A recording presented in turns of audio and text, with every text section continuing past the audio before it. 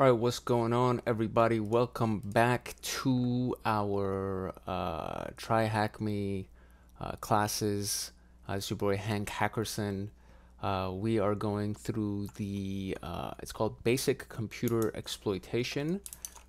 Is the name of the current module that we're on. It's 4 steps, so there's 4 different individual exploitation rooms, I guess. So one of them is called vulnerability university, basically. Basic pentesting, Kenobi, and Steel Mountain. Those are the 4 different rooms that we're going to go through for our module for basic computer exploitation. If you don't have access to TryHackMe, you can definitely sign up for it. It's very affordable, and if you want a discount link, there's a discount link in the description that makes it even more affordable. And it's your boy Hank Hackerson. Make sure you like, subscribe, share. If you have any comments or questions, definitely leave it in the comment section, and make sure you turn on that bell so that you get notified the next time that we drop something. And this is very short compared to the other rooms that we've done so far. So I feel like we're going to be able to do this room pretty quickly, and then from here we might be able to do all the other 3 rooms also in one sitting, maybe one video. We'll see how long this one takes. If anything, I might just break it down to 2 videos to keep it short and sweet, but I think we'll be able to pull it off and put it all in one video. So basically it says, deploy the machine. So this is kind of a common theme with TryHackMe, is that they give you a machine to attack, which is going to be the green machine, and then you get the attack box, which is what I clicked on right here, that allows you to, it's usually an Ubuntu Kali Linux attack box that you get to use, that you will use. You'll go from here and you attack this machine right here, this IP address that they gave you. And so we already deployed it, so easy does it. So recon, Nmap is a very good tool for reconnaissance, and if you haven't already used Nmap or haven't heard of Nmap, it's called an Nmap, short for network mapper. And we're going to be scanning the IP address that they gave us with the SV flag. And so it's a free tool, very powerful, open source. It's kind of like the standard for doing any kind of reconnaissance when you're running scans against an IP address. These are some of the basic flags, but you can always, let me see if I can just pull up my terminal just to kind of show you what it looks like on the terminal. So this is our terminal. Let's clear the terminal, and if you do man for manual and you do Nmap, I reset this computer and I don't even have Nmap installed on this computer, so we're not even going to be able to do it. But I'll do it on the attack box right here, because the attack box already has it installed. So we could just do this man Nmap, and it gives us all of the stuff, basically all the instructions. And so synopsis is man, or excuse me, basically this is how you run it, right? So it says Nmap, whatever type of scan you want to run, any kind of additional options you want to add to it, and then the target, which is the IP address that you want to run, or the domain name that you want to run against. And it really has, I mean, a lot of stuff on here that you can just read through, and these are the different versions of scans and everything that you could do. So there is this section for host discovery, scan techniques, port specification, what type of ports you want to scan, service version detection, and scripts. So there's a lot of scripts that come inherent with Nmap, and the scripts themselves could scan for vulnerabilities, or different types of tracing, and there's a lot of stuff. There's a lot of stuff that you could do with Nmap when it comes down to reconnaissance. So that's kind of the tool that we're going to be using to do our recon. And just kind of as a quick overview, the SV attempts to determine the version of the services that are running on the IP address, -p, and then the number of the port. So when you do single dash in front of it, you have to actually say which port you want to scan. If you do -p-, it's going to scan all the ports, and if you do this, it's going to take a very, very long time. And then you have PN, so capital P, lowercase n. It disables host discovery and scans for open ports. Then capital A enables OS and version detection, executes inbuilt scripts for further enumeration. It's basically all. So when you do capital A, you're running for everything. dash S capital C is scan with the default Nmap scripts. Dash V for verbose. If you do VV, it makes it extra verbose, and it basically prints everything onto the screen as the scan is happening. SU is for UDP port scan, and SS is for a TCP SYN port scan. So it doesn't do a complete TCP handshake, it just does a SYN packet. It sends a SYN out just to see if the port is open, and it's usually better to do it this way instead of doing the full handshake scan, because the full handshake sets off, you know, SIMs or intrusion detection systems and stuff like that. So that's kind of it. And so there's a lot of stuff as well as the online stuff. So scan the box, how many ports are open? So very basic. Let's run it and let's see how many ports are open. Is this our actual IP address? It is our actual IP address. So here we go. So Nmap SV 1010, what is it? 136.69. So here we go. Nmap SV 1010 136.69. I think that's the port, right? 136.69. Great. Okay, so this should take a quick minute. All right, there we go. So we have 1, 2, 3, 4, 5, 6, right? 1, 2, 3, 4, 5, 6. We have 6 ports open, and it actually gives us the service for that. 21 is FTP, 22 is SSH, 139 is NetBIOS SSN, 445 is also NetBIOS SSN, and it actually gives us the version as well, because we did a SV scan. And these types of things are very important when you want to try to find exploits or vulnerabilities for these things. And 3128 is a proxy, SQUID, HTTP proxy version, and then open HTTP, just a regular HTTP on Apache, and that's it. So these are the services that are running. So what is it? It was 6. So the answer to our question right here is 6. Cool. What version of the Squid proxy is running on the machine? Which is what we found right here. And we're going to copy that. That's our Squid proxy. How many ports will Nmap scan if the flag -p-400 was used? It should run 400, right? There you go. Because it's going to scan everything up to port 400. What is the most likely operating system this machine is running? So the most likely operating system, I want to say probably Ubuntu, I think. So let's see. I think it's Ubuntu. Yep. What port is the web server running on? The web server is running on this one, Apache 3333. I don't think it's asking for the proxy. I think it's asking, yeah, there you go. So it's essential to ensure you're always doing your reconnaissance thoroughly before progressing, knowing all open services, which can all be points of exploitation, is very important. Don't forget that ports on a higher range might be open, so constantly scan ports after 1000, even if you leave checking in the background. Okay, very good. What is the flag for enabling verbose mode during Nmap, which is V?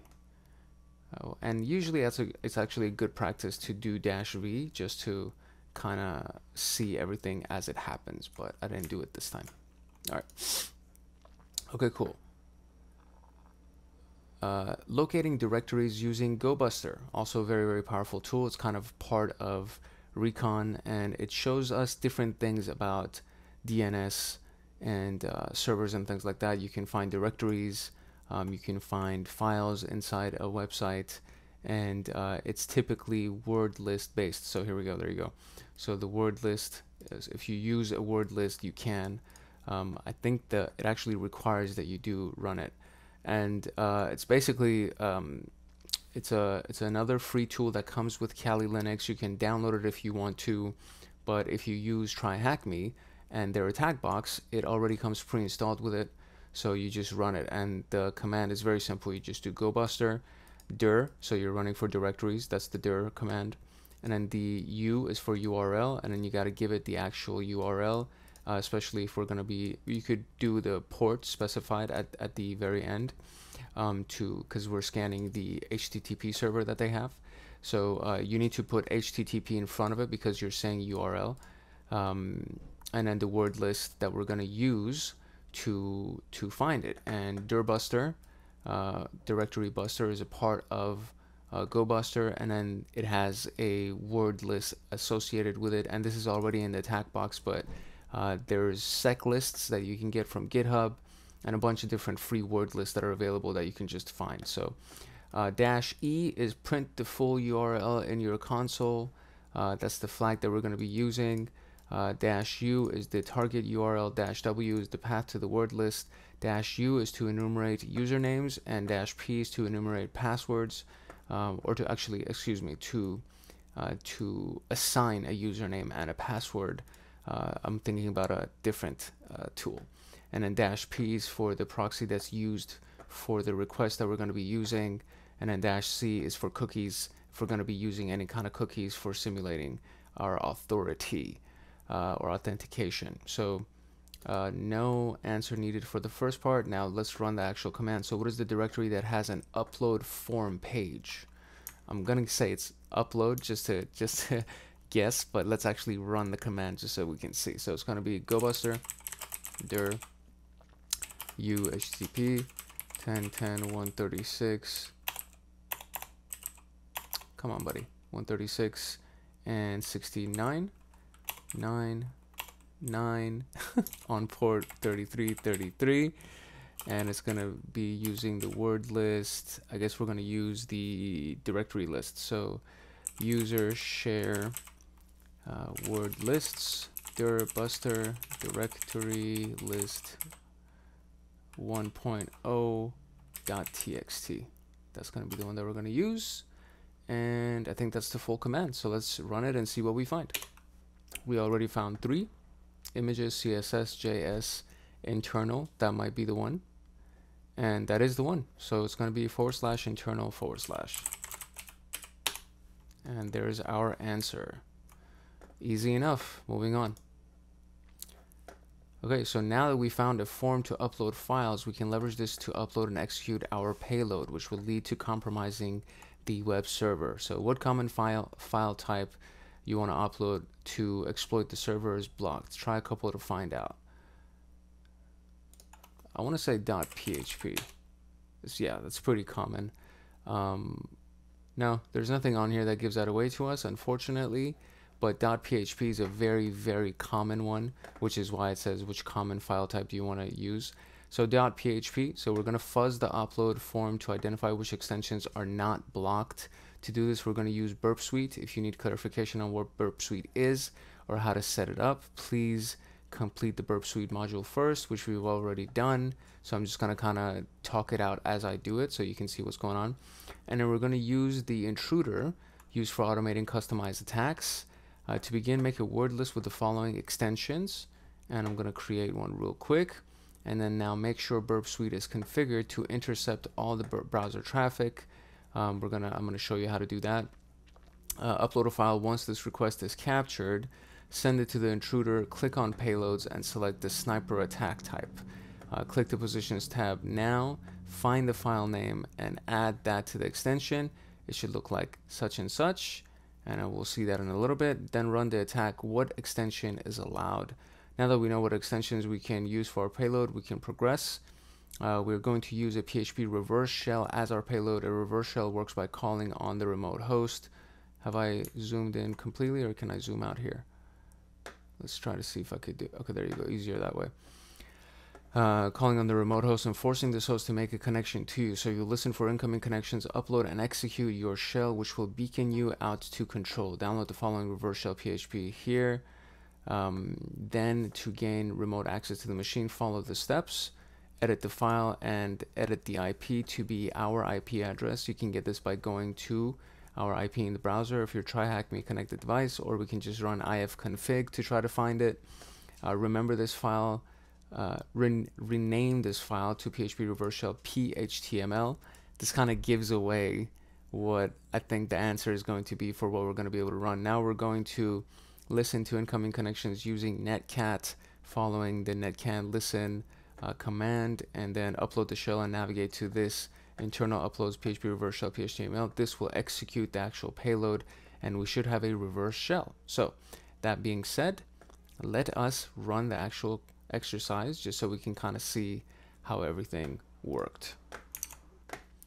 All right, so I'm going to zoom in our browser here just so we can kind of see a little bit better. And I'm going to try to do this while it's still kind of part screen. I feel like I should actually do it in a full screen mode. So I'm just going to pop this out so we actually have a full screen mode here, so we can access the full thing. And I'm just going to exit split view here. So this might be a little bit better, and then we'll see if, yeah, we could still zoom in and out, so that's good.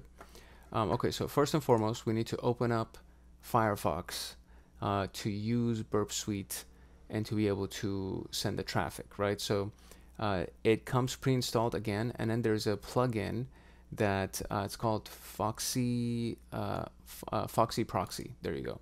So this is the plugin that when you add your burpsuite proxy to it, once you activate the burpsuite proxy, everything gets sent through burpsuite if intercept is on, right? So we're going to turn this on because we wanted to send everything to burpsuite so that that actually works.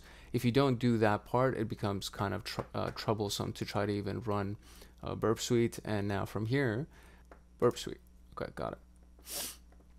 Okay, cool. We're just gonna go temporary. You don't need to do most of these things. You don't have to do if you're just running a singular exercise. If you're gonna use burpsuite all the time, especially in an enterprise situation, you want to set those options up and actually assign parameters or use different folders or projects just to kind of keep track of everything that's going on. This is actually a really awesome tool, honestly. I think it's very, very cool.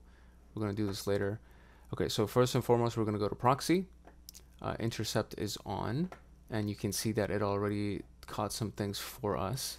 So I'm going to turn it off real quick, and I'm going to go to where we're supposed to go to try and catch some traffic and see what's going on. Actually, no, you know what? The first thing I was supposed to do is I was supposed to create a quick little file that has those file extensions in it. So here we go. We're going to do nano php extensions.txt, and in here we're going to write .php, .php3, .php4, .php5, and .phtml. I think they already gave it away, honestly, because it was a part of the other question. But so cat php extension.txt. And there you go. There's our extensions. Okay, cool. So we created one. We're going to use intruder to use for automating customized attacks. And So we got that one. Begin, create a word list with the following extensions. We did that. Now make sure burpsuite is configured to intercept all your browser traffic, which we had running already. Oh, I think it was already here. I didn't even have to search for it. Okay, cool. So there you go. And it is designed to intercept everything. Upload a file to the upload URL, and then once this request is captured, send it to the intruder. Okay, so first and foremost, let's go and upload it to the upload URL. Upload URL is http 10.10.136.69, port 3333, internal. That's the upload URL. There we go. Okay, so that's the upload URL. So now what we need to do is we need to upload something to that URL, and right, make sure burpsuite is configured to intercept traffic, upload a file. Once the request is captured, send it to the intruder. Okay, cool. So the way that this works is that you want to actually first do this part, because as soon as you do the where is my, it's in root, PHP extensions, open. So now I have it attached first. As soon as I click submit, the browser is going to freeze. This is what burpsuite does, especially when you turn on intercept. So when you turn this on, the actual functionality of the website freezes and it doesn't load anything, but we'll see everything on the intercept right here, right? So just to give you an example, I'm going to do this, and there's nothing in here.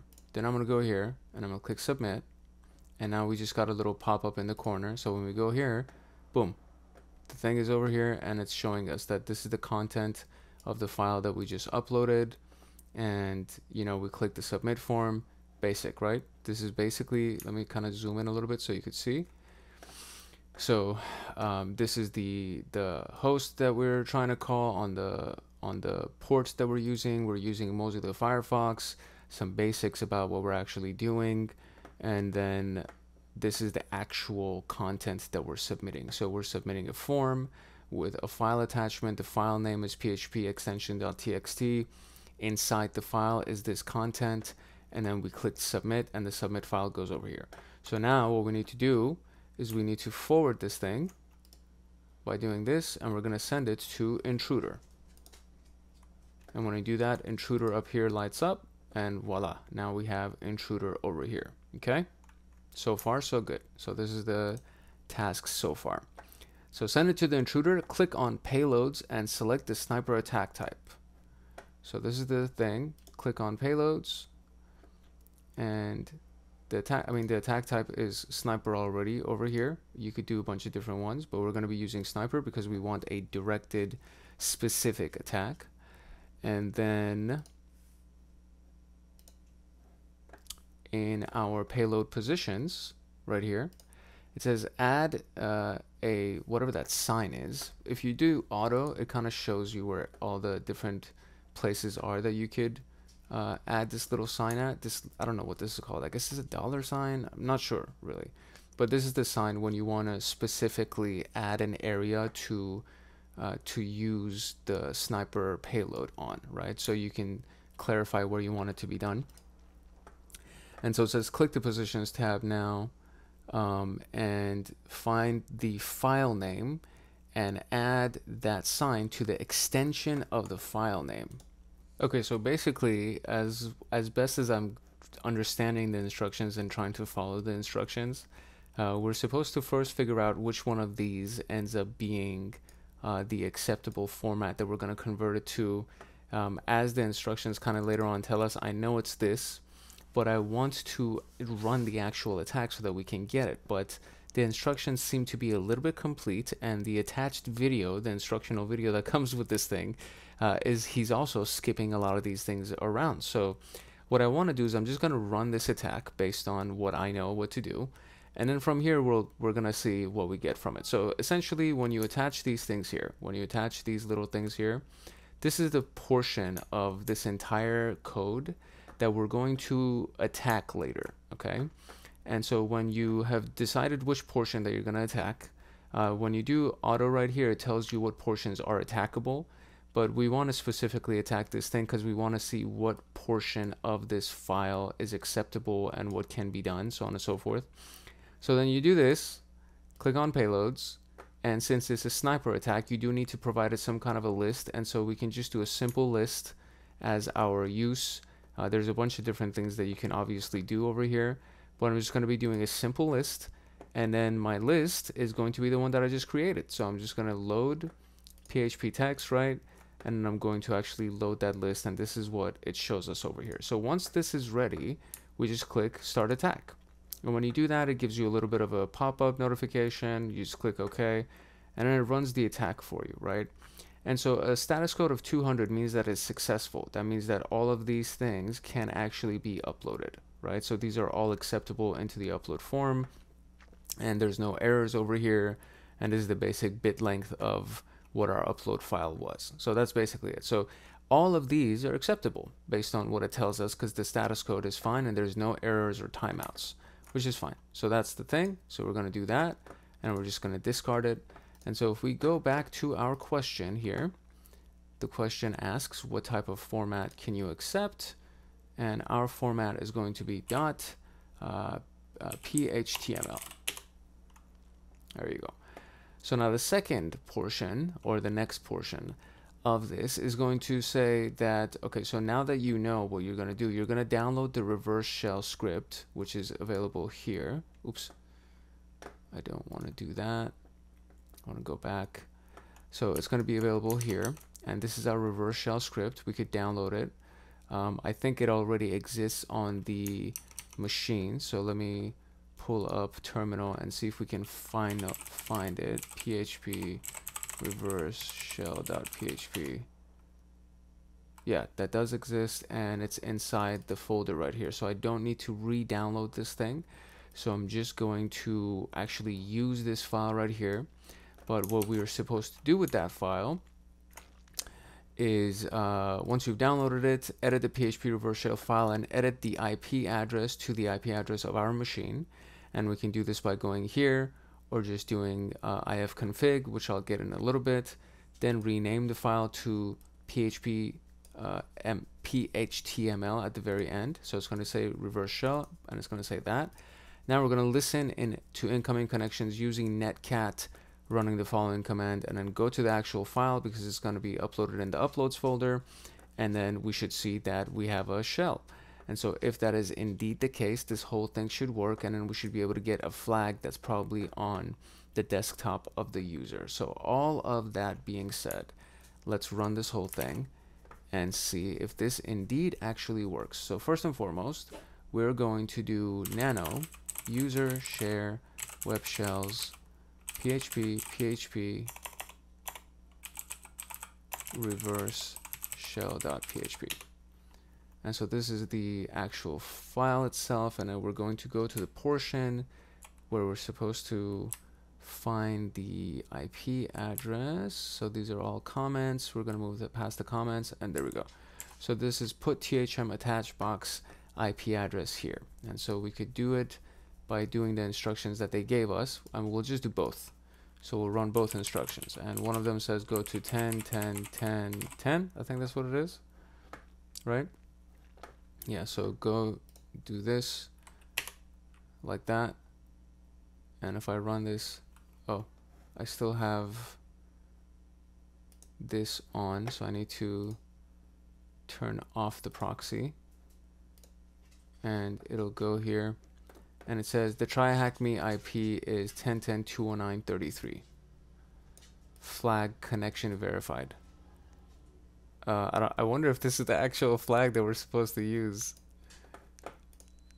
I doubt it, because this is I don't think it is, but I'm just gonna try it. It's probably from like another exercise that we're supposed to run. No, that's not it. Okay, that's fine. But okay, so this seems to be our IP over here, so I'm just gonna double check through ifconfig as well and see if that's the actual IP address that shows up. So ifconfig on all Linux, Unix, and other type machines brings all the IP addresses of the actual machine and everything else that's here. And so I think, which one is it? Which one are we supposed to be looking for? Of the tune0 IP. Oh, you know what? It's not even there. It didn't show up here. So it's not here. ifconfig does not show it. So what if I do if, and then we actually search it? So if we do ifconfig grep tune0, yeah, nothing comes up. Okay, fine. It's not there. Fair enough. All right, so we're going to change the IP address to this IP right here, 10.10.209.33. I'm going to copy, see if I can actually paste it inside this thing right here. It is dark in my house, in my room right now, and so I can't see my keyboard, so I gotta take the time. And so there we go. So from there, now we're just gonna actually go into this, into this section and paste it right in front of this, and that should be fine. Oh gosh. Okay, so maybe not. Delete that, go back and do quote. There you go. So that's fine. Okay, so that's the IP address inside our PHP reverse shell. So what we're going to do is we're going to save this and exit out of it. And so that's our PHP-reverse shell file that we're going to upload now.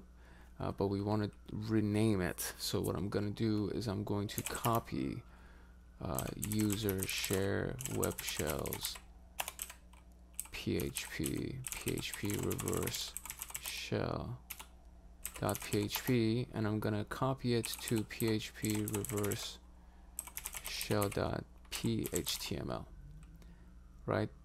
And that should land in the current directory that we're in. And there you go. So we just copied it, and it's in our root directory now. So if I go back to here, and if I do browse, that's where it is. And we're going to attach that. Then we're going to go back to burpsuite, and let's just make sure that this is actually indeed the case. I don't think I even need to capture that anymore, because I think after finding out the basics that we found out from the file extension, that's the only thing that we need burpsuite for. I think, yeah, the only thing that we need to do now is just run the netcat listener and then go to the place that has the file uploaded, and then we should see our flag. So that is indeed the case. So I don't even need burpsuite anymore. So we're just gonna submit. It says success, right? So that's been uploaded. So now I can just go from internal. I'm gonna go to uploads, and I'm going to, oh, let me make sure that I actually have a reverse shell listening so that we could do the reverse shell. Netcat lvnp, and that was the basic port that was listed inside that shell file that we just saw. So netcat lvnp, and now we're listening on that port. And now if I just go here now and go to the php reverse shell.phtml, press enter, and it's going to run, and in here we should see, there we go, we got it. If this little $sign implies that we're already in, and well, actually right here it just says connection received from such and such and such and such. And so if we do a basic ls command, holy moly, look at all these things that are here. So what we need to do is we need to go to the, where is it? It says, what is the user flag? What is the name of the user who manages the server? So first let's do who am I. It says www-data. That can't be the actual thing, because it's supposed to be a 4-digit thing. So hostname, Voln University, that can't be the actual user either. So we're trying to find the person who manages the web server. So what is the name of the person who manages the web server? That's what we're trying to find here. Okay, so after reviewing the video and the rest of the instructions, this actually is correct that it's not supposed to be this, because as we see from our answer, this is kind of a hint, right? The answer is giving us is that it's supposed to be a 4-digit response. That's what we're supposed to find. And that data, this thing right here, you can also see it over here, that is clearly not a 4-character response. So a way that we can work around this to try to find who this actual person is, I can go to home and do ls, and there's a username there. So we just went to the home directory, and inside the home directory there is a character named Bill. And so is that the actual username? That is indeed the username. So we got that. So very good. So now what is the user's flag? So let's just go back inside our little file right here. And so let's go to Bill's folder, and if we do ls, let me see if I can do ls.la. There you go, perfect. So now you can kind of see all the stuff that's in here, and there's a text file called user.txt. So now I'm just going to do user.txt cat, and there's the flag. So that's the flag. So the instructions for this are kind of funky a little bit, but that's why we make videos like this, just in case other people run through the same problems that I run through, and you're trying to find these things. So there you go, boom, and we got that. Excellent. All right, I'm very happy about that. Okay, great. So now that you have compromised this machine, we will escalate our privileges and become the super user, which is root. In Linux, SUID set, and we did this in the previous video, so I'm not even going to read through all this. So you should already know what SUID is. In case you don't know, SUID is for super user. So anytime that there's an S in front of it, it's a super user. And what it allows the permissions on that thing to do, if you have SUID permission, is that you can essentially run it as root.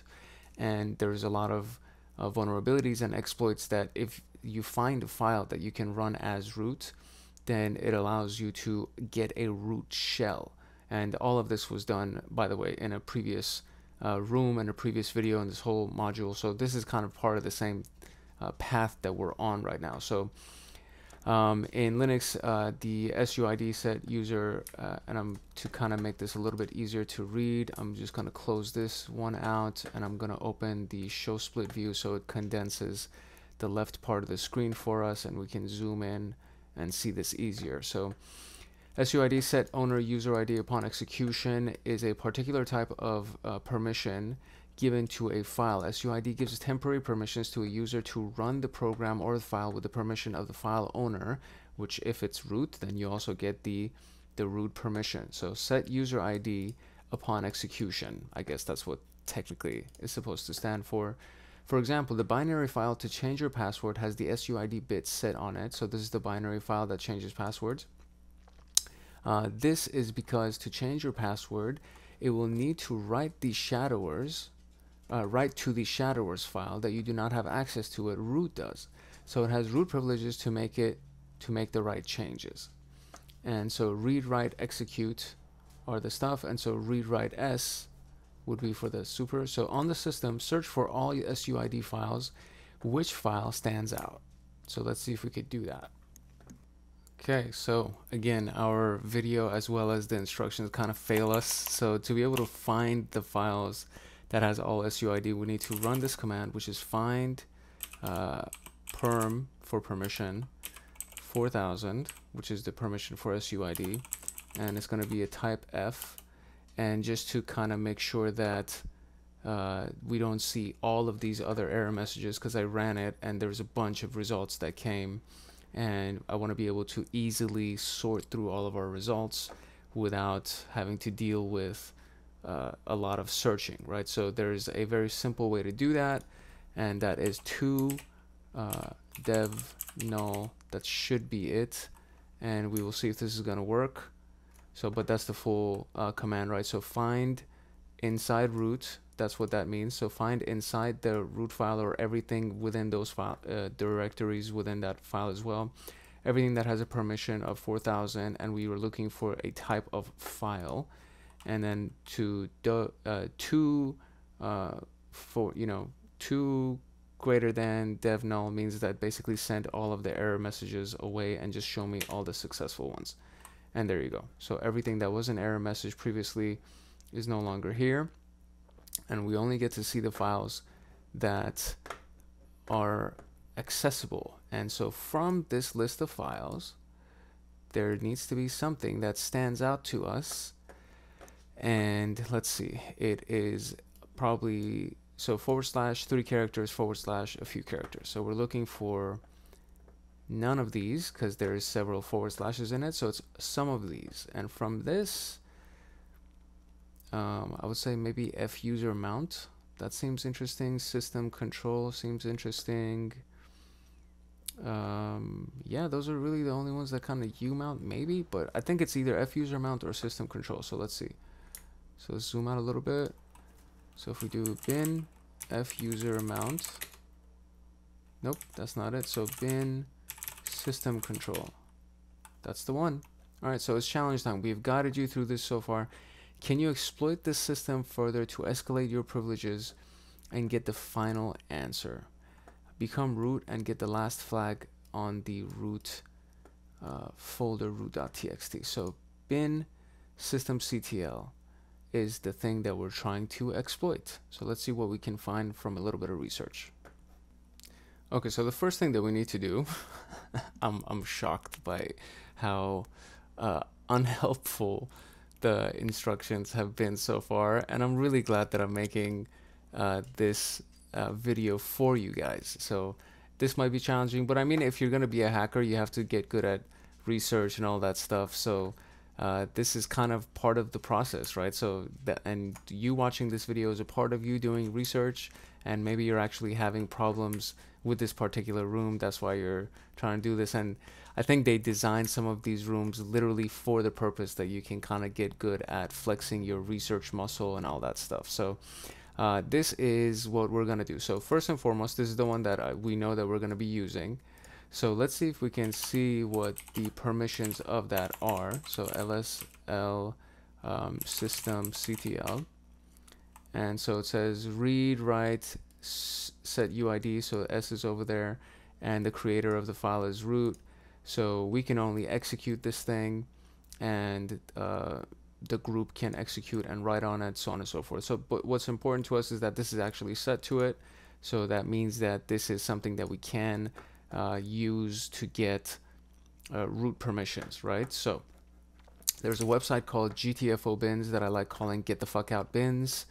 And so on here, all of these things are listed as having vulnerabilities to be able to run and kind of mess with. So systemctl is the one that we're looking for, and it does exist on here, and it has suid and sudo functions available with it. So suid is the one that we're looking for, and so this is the command essentially that we really need to run. So if the binary that has the suid bit set, it does not drop the elevated privileges, and it may be abused to access the file system. This example creates a local suid copy of the binary and runs it to maintain elevated privileges. To interact with an existing suid binary, skip the first command and run the program using its original path. So to interact with this existing suid binary, skip the first command, which is sudo install mxs with systemctl, and run the program using its original path, which might be this thing. Alright, so let's just try it. We're going to try a couple of different variations of this. First, I'm just going to copy paste this whole thing and see if this actually works. So we're going to paste it. Did we get root? We did not get root. Let me try again. Yeah, I'm still this person.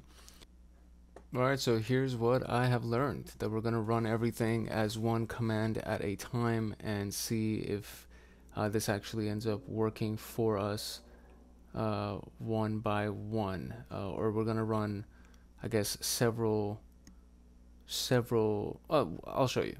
So first we're going to create a variable called make temp.service.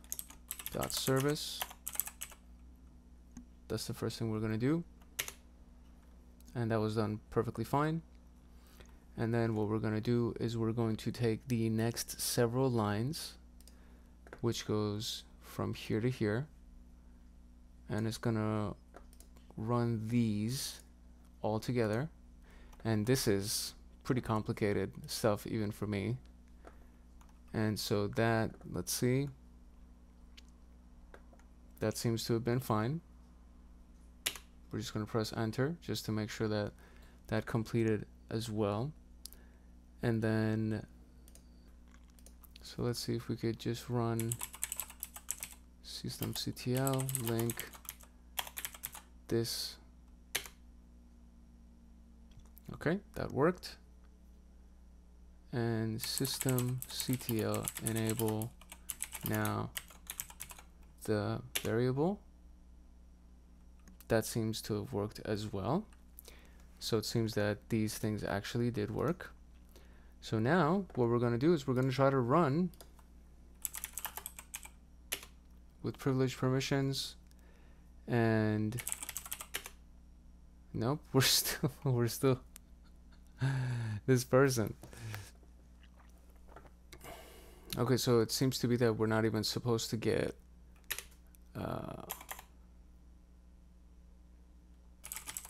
why is this? Alright, so we're already in the bash file. I don't think we're even supposed to get root privileges. This is all very, very interesting. But we're supposed to read the stuff that's inside this file. So let's see if we can even find cd temp folder ls, and there is something called output inside this folder. So if I read cat output, and it will give me all of that stuff. So it transferred the UID to it. Okay, I see. So instead of doing that, so that's basically exactly what this line actually runs. So it just transfers the ID to temp output. So instead of doing that, what we want is for it to actually read our roots flag in there, right? So what we want to do,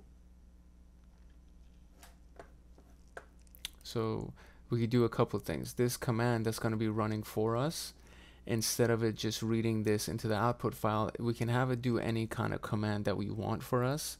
And so we can either have it read the root file for us and put it into the output file, or we can give it permission for bash for us so that we can actually become root. Either way, we will be able to get the answer to the flag. So I'm going to try both. So first I'm going to, first and foremost, I'm going to try to change this so that what it does for me is it reads the text file for me that's inside the root folder, and then put it into output, and I'll do output 1. Okay, so this is the one that I'm going to try right now. So first and foremost, we're going to run this command one more time, or let me see if I could do back exit. Okay, there you go. We're just going to start from the beginning again. And so we're going to paste the command, press enter. That variable is going to be created. The variable TF is going to be created for us.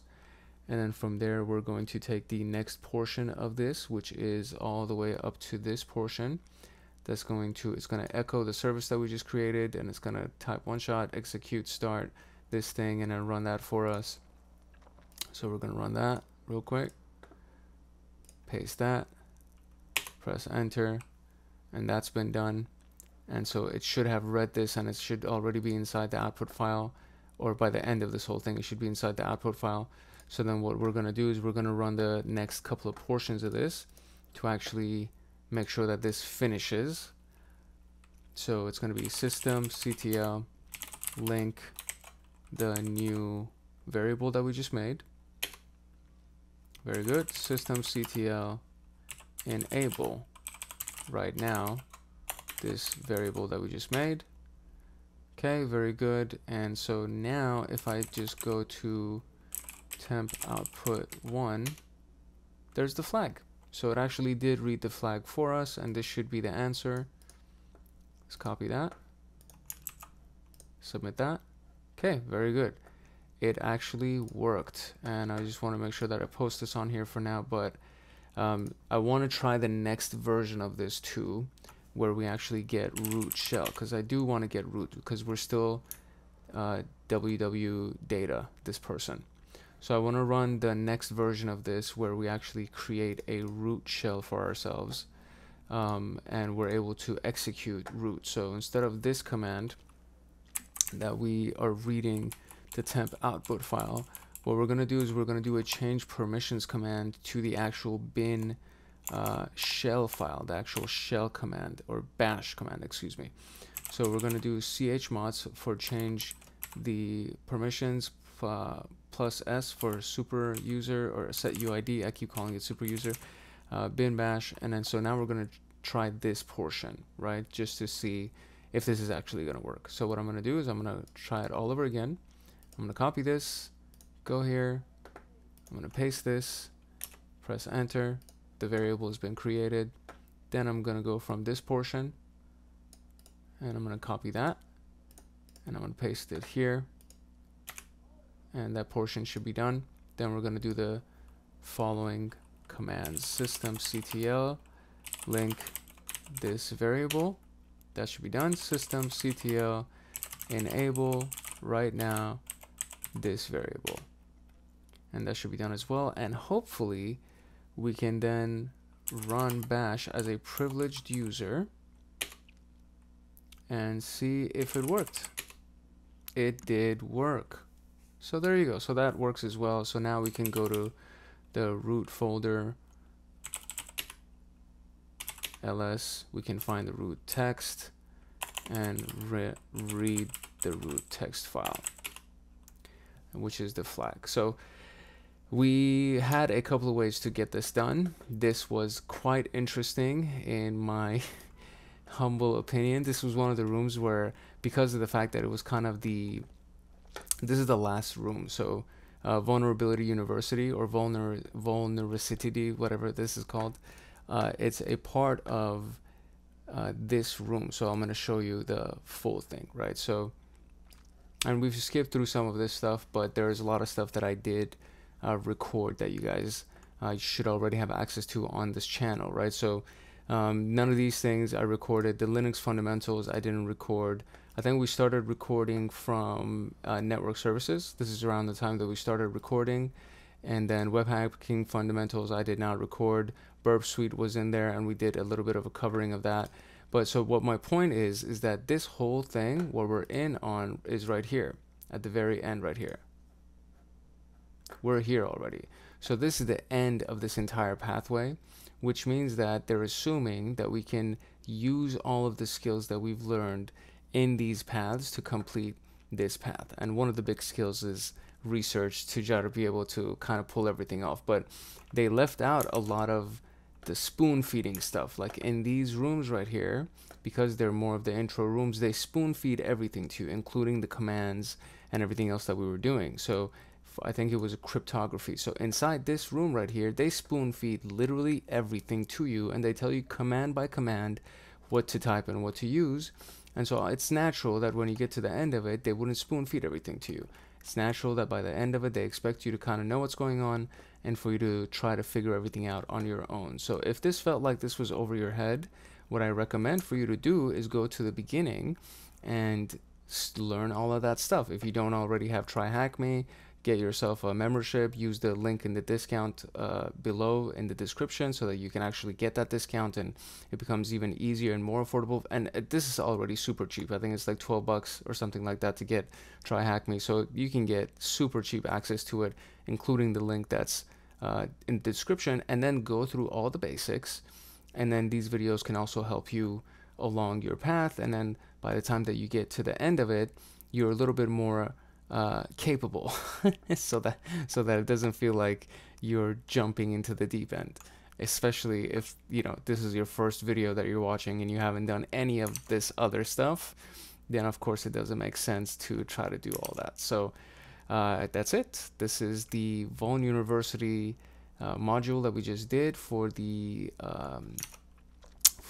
basic computer exploitation module in the complete beginner's path. And I thought that this was going to be a quick one, but it ended up not being so quick. So I'm just going to do a completely separate video for the next few modules, and then yeah, I'll just see you in the next one. So it's your boy TryHackMe. This is your boy TryHackMe. This is your boy Hank Hackerson using TryHackMe. Make sure to like, subscribe, share, comment, turn on the notification bell so that you get the next video when it comes out. And yeah, hopefully you found this useful and you actually learned something. So I'm excited that we were able to pull this whole thing off and actually do both of them. Have the command right here actually do the reading of the root file for us, as well as get access to the root privilege by running that command as well. So cool. I'll see you in the next one.